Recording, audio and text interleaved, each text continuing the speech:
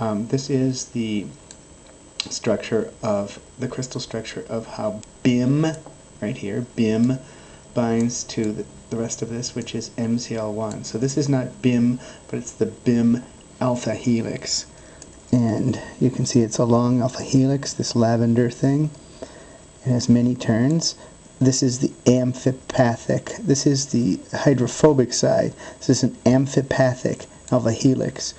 The hydrophobic residues jut in this way.